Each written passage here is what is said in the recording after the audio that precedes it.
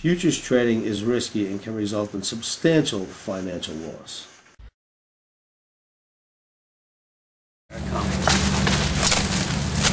I'm coming out of the bush. Good morning, good afternoon, good evening, traders from across the globe, and welcome to Short Term Trading Live with Oscar. We are broadcasting to you live from the bush. We are in Australia right now, and I had to wrestle some things to get an Omni. I was deep in the bush to get this Omni, traders.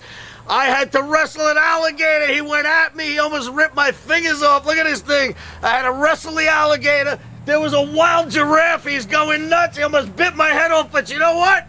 I was able to come up with something for tonight, and I came out of the bush with an Omni, traders, and I want to tell you right now, I think it's going to be a green Omni.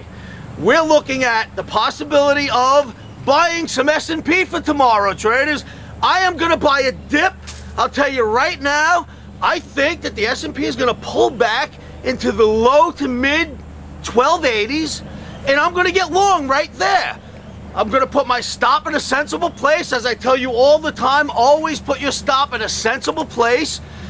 Take a look at your account size. See what you can sleep with at night, but you're going to need a big stop for this one, traders. I'll tell you right now, because when it does pull down, it's going to get vicious down there. Whoa, he's coming at me again. This giraffe, I'm going to have to wrestle him. But I'll tell you what, it doesn't matter if I'm wrestling giraffes or alligators, because I came out with a trade, and I think we're going to be all right on this one. It is definitely scary to be buying in this environment, and I am not becoming a bullish trader, but I think we're going to get a little bit of a pop tomorrow, and here's how we're going to take advantage of it. When it does pull back into around the mid to low 1280s, we're going to get long, and if we're right, you're going to be able to kick this thing out in the mid to high 1330s. So take a look at that trade, traders. Do your homework, as I tell you. Always do your homework first. Make sure you don't get bit by any wild giraffes. Do your homework first. Make sure you agree with my trade, and if your trade agrees with my trade, then take a look at possibly buying it on this dip. If, in fact, we get stopped out and it continues down, it is only Wednesday, we got the whole rest of the week, and then we'll likely have a major down week. So we'll have a scope on how to do this anyway, so be brave about it. Get your orders in, put your stop where it belongs. If you don't know where to place a stop, just come on down to my site. It's www.livewithoscar.com. Make sure you don't trade alone. We will help you. We'll tell you where the stop should go, and we'll tell you what to look for out there. So come on down to our site. Make sure that you do your homework. I can't say this enough, traders. Do your homework on this trade. We are in a very, very volatile market here. And when it's this volatile, you get big swings down and big swings back up.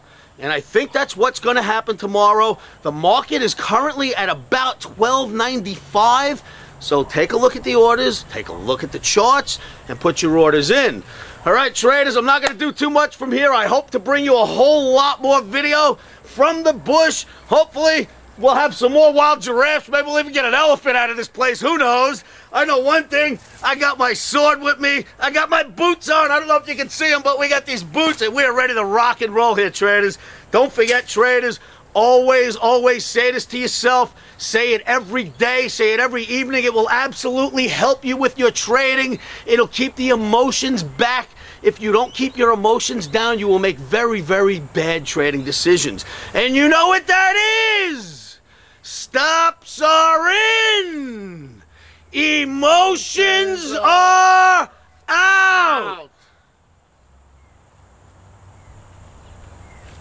Right. Awesome. Futures trading is risky and can cause substantial financial loss. We do not claim or guarantee that you will profit from the information provided. That being said, I am a 24-year seasoned trader on and off the floors. This is how I've made my living for many, many years. Good luck trading.